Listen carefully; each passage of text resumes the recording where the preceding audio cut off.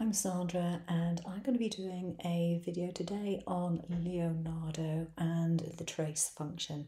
Some pictures are quite easy to trace and others take a little more doing. And this is one in point. This has got very rough edges. It's got little bits in here which are missing, doesn't have any colour in here. And I've been told there are a lot of people who do sublimation and they are particularly fussy about what goes in and what goes out of a mask. So I'm going to try and show you some different tools to the last video that will help you get the results that you actually want. So the first one we have is mask tolerance. So this is obviously what the picture is like first of all, but sometimes you've got areas like this which are a little bit too white. Maybe you want to get rid of that. So you can pull it in a bit. And yeah, I think that's pretty good. And you might think that you've got it exactly as you want it, but the chances are you haven't yet got it that way. So let's check off the grid, and this gives us our actual mask. So we can see here there are bits in the mask which you probably want it to include but are not included, and there are bits here which you might well want to be holes but they're not holes either. So what do you do about this? Well, we have a really good set of drawing tools in here. So if I click on the drawing tools, we can see we have sketch, we have the lasso, we have a curve, and we have rectangle. Now underneath them, we have the choice. We can have a remove mask brush, or we can include mask. Now the mask is the bit which is blue. All right, so this is the bit that you want to cut around. This is what you're going to be left with at the end of the day. So if you add to the mask, you add blue bits. If you take away, you're going to get less blue. You'll end up with holes in your blue. So you can zoom in on this. And what I'm going to do is I'm going to go right the way up to the top here and I'm going to zoom in. There we go, nice and close. Now I could use the sketch, but it's not that easy. If I click on this, oops, come on, start working. Here we go. You can see that this is doing something here, but it's not the easiest of things to control. I'm using a trackpad and it's not that easy. So I'm going to just do a reset. The one I think is best for this kind of thing is actually the curve tool.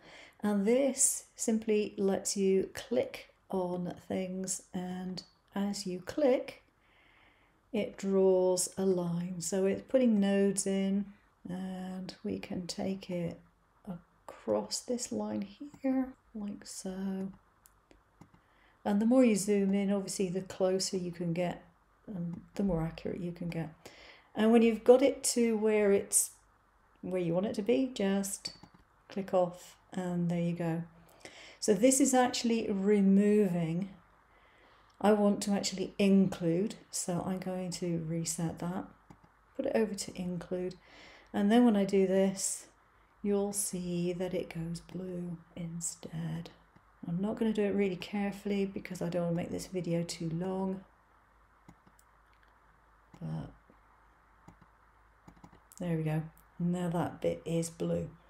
So you can use these bars here to scroll up and down. I want to put something in there as well.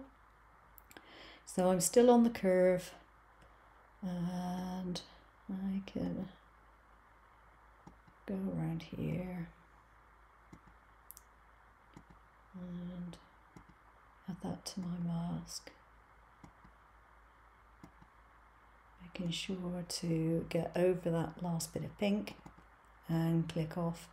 And there we have that bit done. So these bits here, in theory, you could possibly lasso some of it. Is it going to work? Quite possibly not.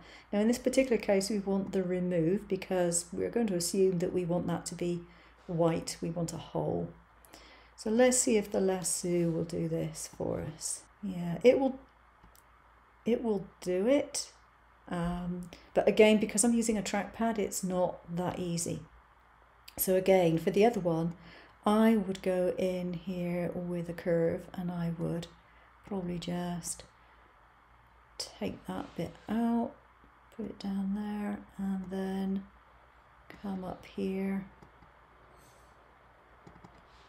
There we go, I've got my curve done. So all these tools, and I'm just going to zoom out again so we can see what we've got. All these tools work in pretty much the way that you would expect. So the lasso, you click on and you drag and you make your shape. The rectangle is very, very obvious. You just draw a rectangle and that's going to fill in. Very self-explanatory, that one. And the sketch is a brush. So that makes getting your mask in place a lot easier. Now, one thing I would probably do is use the sketch brush for, and I want to remove, to think about this, it's that little dot there. So I want to remove that. So we can keep going now, or we can go to next, and it's going to work its magic. I do like this bit. The big reveal. This is the first pass. And now it does the rest. Here we go. We can see what we have. I think it's difficult to see in this light, but there is actually the hole there. And there's the hole there, and the rest of it is all included. Now you have a very rough exterior. Because it's trying to catch pixels. But you can even this out a bit. You can put this right the way up and you can see if that smooths things out. If you don't like it, then you can go back. So for example, this area here, I would zoom in and I would lasso and I would take bits out and I would probably go in with a pen. I'm not going to do it at the moment. But you can go back in and you can adjust it. So for example, I would go in with a lasso and I want to include, I think. And I'm going to go to this bit here and I'm just going to go like that. You see, and that is smoothed out that edge. This bit up here, maybe I would say, okay, I want to put that in there. And maybe I would do that. Maybe I would put it here. It'll depend on what you're using the image for and how much white or background color you actually are prepared to put up with in your image. But those are the tools and they are very, very good. Now your preview opacity, you can do this or you can put it right up according to your lighting conditions and everything else. And of course you can show the grid or you can have the grid hidden, so it's up to you. The mask tolerance I did go through before and it's on 31 at the moment. If I put it up, as you can see, you get different effects. Let's put it back to 31 because I was quite happy with that. There we go. And you can use the artwork mask or not, as the case may be. That will depend on the type of image, and if it's a PNG it will give you transparent bits and so on and so forth. But then we click on next and we get it to do its stuff.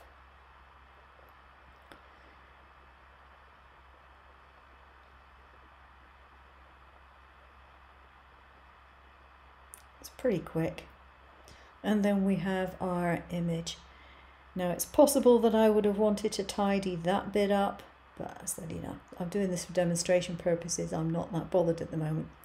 So if I click off the include holes, these two pieces here will vanish. So I'll do that. There you go. They're not there any longer. Include holes and they come in.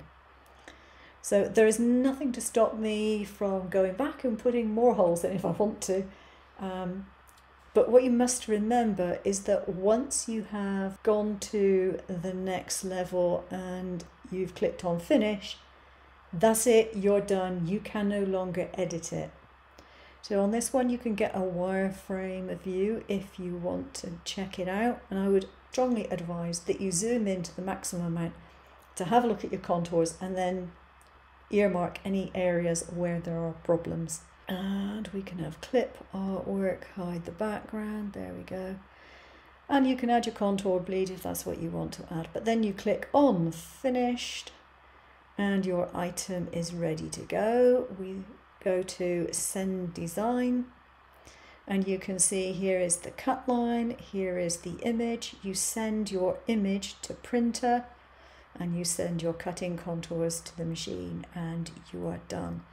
So as far as it goes for tools to do your masking, I think really and truly Leonardo has got it licked. The only criticism I would have is if you accidentally press finish, you have to start all over again. So really do make sure that you check and you double check before you click on that finish button, and you should have the artwork of your dreams. That's it from me today. I'll see you again soon. Take care now.